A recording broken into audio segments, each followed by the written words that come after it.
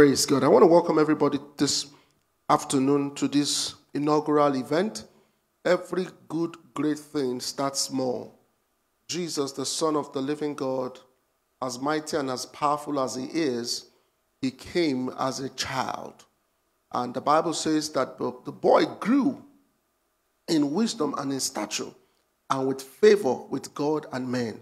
And that is my prayer for this men's fellowship, this men's meeting, and all the men and all the members of Thola, that in the name of Jesus, we will grow in stature, we will grow in wisdom, we will grow in favor with God and with men in the name of the Lord Jesus Christ. Very quickly, my assignment here is very short. I have to give an exhortation before we go into the discussion forum. For some of you that are wondering, the men's fellowship, we're doing something different. We're not having a regular service. Instead, we're having a discussion forum to celebrate or to kickstart this great move of God. So this afternoon, I would like to share with us from the book of 2 Corinthians chapter 5, verse 6 to 8. 2 Corinthians chapter 5 and verse 6 to 8, which is the theme of this conference this year. The theme for this conference this year is present with the Lord. Present with the Lord. 2 Corinthians chapter 5, verse 6 to 8. Father, thank you again for another opportunity.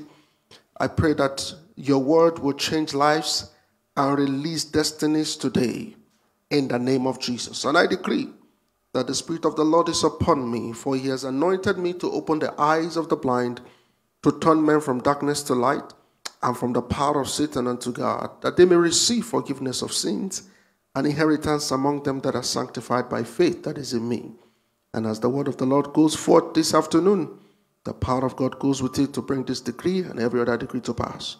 In Jesus' mighty name, amen. 2 Corinthians chapter 5, verse 6 to 8. The Bible says, therefore, we are always confident, knowing that whilst we are at home in the body, we are absent from the Lord. Please take note of this. This scripture, they always read it when people die, but it's not only for when people pass. Let's read it again. Therefore, we are always confident, knowing that whilst we are at home in the body, we are absent from the Lord. Verse 7, for we walk by faith and not by sight. Verse 8, we are confident, I say, and willingly, rather to be absent from the body and to be present with the Lord. Absent in the body, but present with the Lord. What does this mean? To be present with the Lord means you must be absent in the body. God is a spirit. John chapter 4, verse 24, the Bible says God is a spirit, and they that must worship him, they that must walk with him, must do so in spirit and in truth. To be present with the Lord, you must be absent in the body. This means you must be dead to the body. You must be dead to the flesh. You must be dead to carnality. You must be dead to the things of the world. The pleasures and the pressure of the world must mean nothing to you. To be present with the Lord means also to be dead to self. You cannot serve two masters. Verse 7 of that 2 Corinthians chapter 5, verse 6 rather, tells us that to be absent with the Lord is to be present in the body. So you cannot be present in the body, and when I mean body, I don't mean your physical body. I mean in the flesh. You cannot be present in the flesh and present with the Lord at the same time. What does it mean to be present with the Lord? It means to be dead to self and to be one with Christ. To be dead to yourself and to be one with Christ. This means to be spiritually minded. To be present with the Lord means to be spiritually minded. I'm very happy I'm talking to men today. Because God expects us to lead our families in spirituality. To be present with the Lord means to be spiritually minded. Romans chapter 8 verse 6. Romans chapter 8 and verse 6. The Bible says, for to be carnally minded is death, but to be spiritually minded is life and peace. To be carnally minded is death, but to be spiritually minded is life and peace. Being present with the Lord means to be spiritually minded. As a man, as a male, as a father, to be dead to the things of the flesh, to let go the things that pertains to the flesh and cling to the things that pertains to God. Spirituality is the foundation for a solid Christian home. You want to have a solid Christian home, whether now that you are single or now that you are married, you must embrace spirituality. It is lack of spirituality that brings problems to the home. Do you know that there is no way you can operate the fruit of the Spirit, the 9 fruit of the Spirit, and not have a godly home? The 9 fruit of the Spirit: love, joy, peace, patience, goodness, kindness, faithfulness, gentleness, self-control. A happy home is a product of 2 spiritual beings. People who have embraced spirituality. To be present with the Lord means to embrace spirituality. You know, statistics shows that if a woman goes to church, there is a 17% chance that the whole family will give their hearts to the Lord. If a woman is more spiritual than the husband, there is a 17% that the whole family will give their hearts to the Lord. But if a man is leading that spiritual drive, listen to this, there is a 93% chance. 93% chance. When a man leads the move, leads in spiritual things, there is a 93% chance that the whole family will give their hearts to the Lord. God wants us as men to embrace spirituality as a way of life, to become all that He wants us to be. I've come to discover, for example, that it is easier to lead in the home when the parents, both parents, are spiritual and create an atmosphere of spirituality in their homes. There is more peace in the home. There is a song that we sang while I was growing up. I think they still sing it. I haven't sung it corporately in a long time. It goes thus, that when Jesus is in a family, you have a happy home. When Jesus is in a family, you have a happy home. When Jesus in the family, happy home. Happy home. Happy home. When Jesus is in the family, happy home. Happy home. The same when Satan's in the family, trouble, oh. Trouble, oh. Trouble, oh. When Satan's in the family, trouble, oh. Trouble, home. Satan will not come to your family. In the name of Jesus Christ. God wants us. It's easier to lead your wife, whether now or in the present, once she can trust that your relationship with God is solid.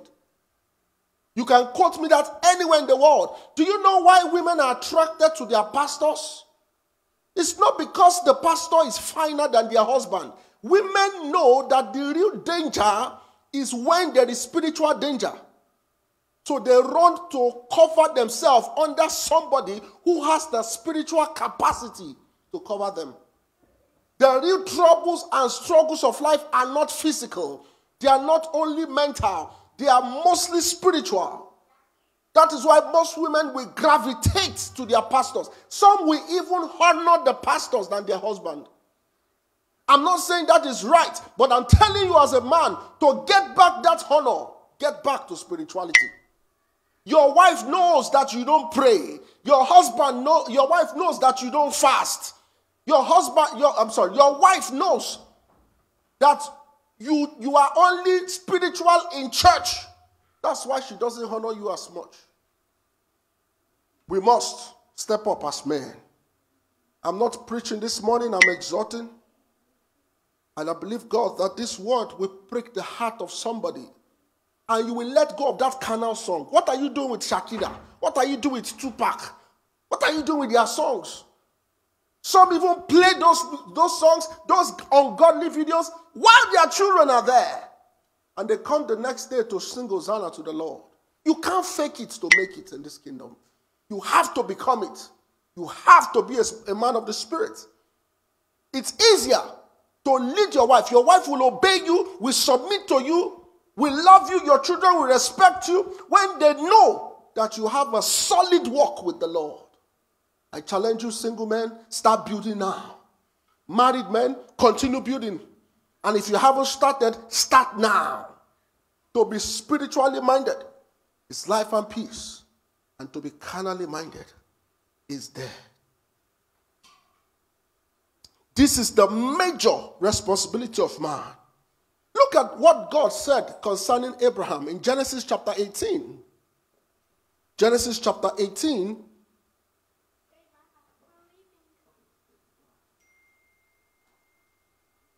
Genesis chapter 18, verse 17 to 19. Amen. My son just came to give me some moral support. Genesis 18, verse 17 to 19. See what God said about Abraham as the responsibility of man. And when I'm talking about man, I'm talking about the male gender. The Bible says, and the Lord said, shall I hide from Abraham the thing which I do? Seeing that he will yet become, verse 18, give me quickly. Seeing that Abraham shall surely become a great and mighty nation, and all the nations of the earth shall be blessed in him. Look at that. Abraham had that relationship with God. That's why Sarah could not leave him. Despite the challenge of not having a child, Sarah could still trust that this man walked with God. Look at the kind of conversation God is having with Abraham. Conversation about nations. Conversation about the earth. Conversation about what's about to happen. This was why Sarah could rest comfortably under the bosom of Abraham. No matter the challenge, no matter the obstacle, no matter the difficulty. Because she knows this man has a quality walk with God. Let's keep on reading. Verse 18. Seeing that Abraham shall surely become a great man, for I know him. This is where I'm going. Verse 19. For I know him. God is making boast of Abraham. He said, for I know him, that he will command his children and his household after him, and that they shall keep the way of the Lord, to do justice and judgment, that the Lord may bring upon Abraham that which he has spoken of him. For I know him. Can God say that about you? I know him, that he will raise a godly household for me. The household that will keep the way of the Lord. Men, we must wake up. Men, we must stand up. We must rise up. We must embrace spirituality. We must create a spiritual environment in our home. We must raise up altars, spiritual altars, where our children and our spouse can be exposed to meeting the Lord. where they can have divine encounters. Let your environment, let your home, let it be saturated. And you can't fake these things if you don't become it. So first, become it. Become a spiritual man. Become a man of the Spirit. Walk in the Spirit. Then you'll be able to lead your home in the realm of the Spirit. The Lord give us understanding and grace in the name of Jesus. I saw this clip, and we're going to play it very soon. I think we're having some audio quality issues, but if you can see it, I think it has been transcribed. I saw this clip by a woman of God, Pastor Sarah. She hit the nail on the head. I'm going to have them play that clip. It's about a minute long. I want us to see it, and I want us to be blessed by it. Don't worry if you don't hear the audio. Just read the transcription. Okay, good. That's even better. So I'm being told that the online viewers, you will be able to hear the audio. That's fine.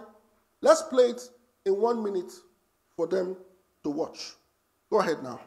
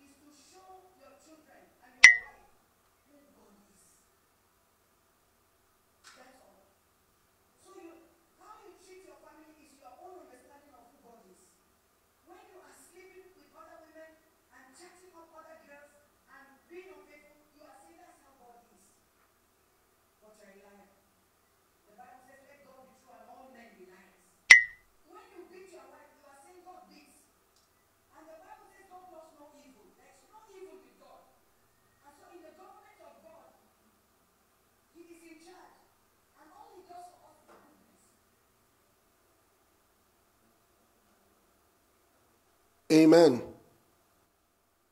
I hope you were able to at least catch some glimpse of what that video is about.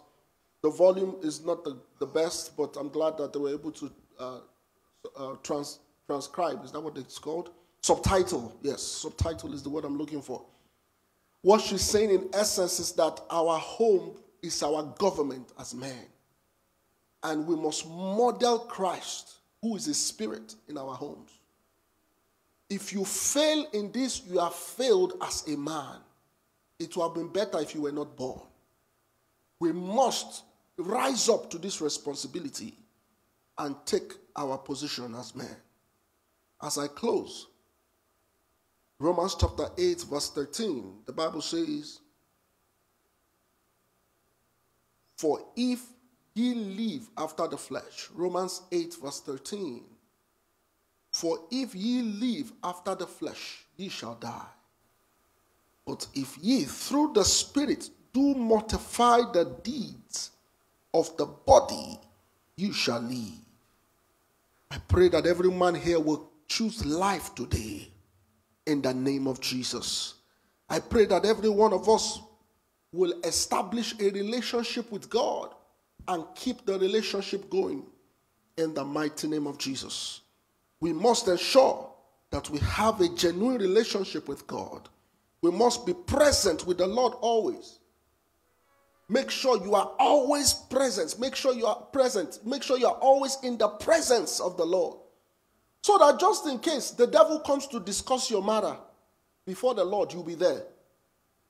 Remember what happened to Job? Job was everywhere, but the day the devil came to discuss him with God, he was absent. Let's read that very quickly. Job chapter 1, verse 6 to 10. This is why you must be present with the Lord always. So that when the devil, who is the accuser of the brethren, comes your way, comes before the presence of the Lord, you will be there. So shut him up. Job chapter 1 verse 6, the Bible says, now there was a day when the sons of God came to present themselves before the Lord, and Satan came also among them. The only person missing was Job. And Job was the subject of that meeting that day. But he was absent from the presence of the Lord. And the Lord said unto Satan, whence comest thou? Then Satan answered the Lord and said, from going to and fro in the earth, and from walking up and down in it. Let's read verse 8 and 9. And the Lord said unto Satan, hast thou considered my servant Job, that there is none like him in the earth, a perfect and an upright man, one that feared God and eschewed evil? Then Satan answered the Lord and said, does Job fear you for naught? Let's leave it there. Let's leave it there. Job was not present with the Lord the day the devil came to accuse him before the Lord. All the sons of men came. Even the devil showed up. Job was absent. Don't be absent in the presence of the Lord. Be present in the Lord. Be present before the Lord. Be present in the presence of the Lord. We must model spirituality and create altars for divine encounters in our homes. Men, it's important. Please be present with the Lord. I could continue and continue in this light and hammer on this for a while, but I want the Holy Spirit to interpret this to you. Have you been present with the Lord? Do you have a relationship with the Lord? Does the Lord know you by name? Do you know him? Do you know him? Or are you going to be like the sons of Sceva, who says, in the name of the Lord that Paul preaches? Can they say, in the name of your God? Bless God for the patriarchs, our fathers in the Lord, that we can call on their God, like Elisha called on the Lord of Elijah, and he showed up. Can people call on your God? And he will show up. This is the challenge for us, man. This is the challenge. So I like us to pray. And I like us to ask God for grace. Lord, help me to be like you. Help me to be like you. I want every man to pray. Lord, help me. Help me to be like you. Help me to be like you. To model you. To think like you. To act like you. Help me to be like you in all of my ways. Shall we lift up our voice to heaven and begin to ask the Lord? Cry unto the Lord. Lord, help me to be like you. Help me to be like you. Help me to think like you. Help me to talk like you. Help me to walk like you. Help me to do things like you would. Lord, help me. Lord, help me. Lord, help me. For by strength shall no man prevail, not by power nor by might. Zechariah 4 verse 6. Not by power, not by might, but by my spirit, saith the Lord. Lord, help me. Lord, help me. Help me to be like you. Help me to be a good example in conduct, in manner, in lifestyle, in conversation, in speech. Help me to be like you. Help me to be like you. When everyone is watching, when no one is watching, behind the scene and before the scene, help me, God. Help me, Father. Help me to live like you. Help me to walk in your ways. Help me to talk like you. Help me to be who you have created me to be, in the name of the Lord Jesus Christ. Father, thank you.